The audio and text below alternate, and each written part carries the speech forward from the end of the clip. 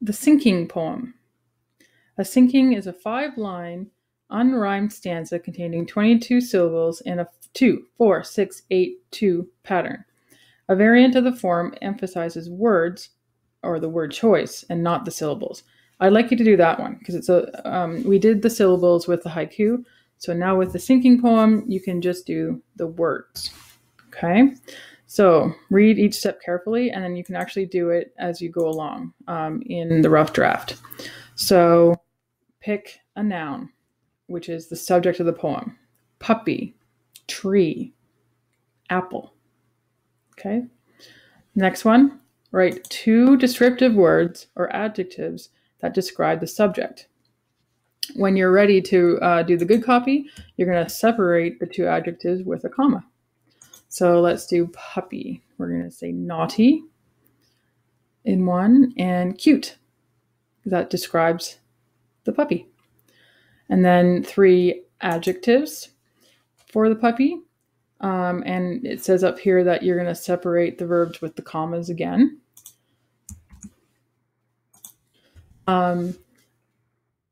Growling, jumping, chewing. Those are all action verbs, right? They all describe something that the puppy does. Okay. And then you write 4-word phrase to describe the subject. So how do you feel with the puppy? Just describing it. Bunch of love. So there's 4 words. A bunch of love. So a bunch of love. A lot of love.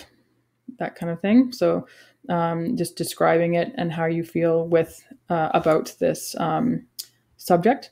And then you write a synonym of the subject.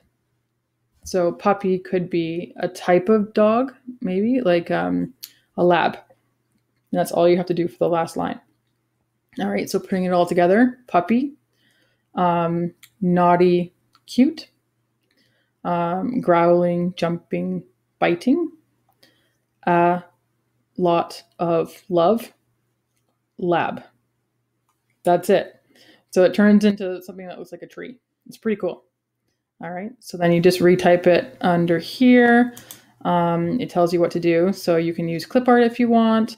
You're going to center your text after you're done to make it look like the little tree. All right, that's all you have to do for that. And don't forget, for any of these poems, you can use the same subject over and over again. Okay, so if you want to talk about your puppy 5 times, you can.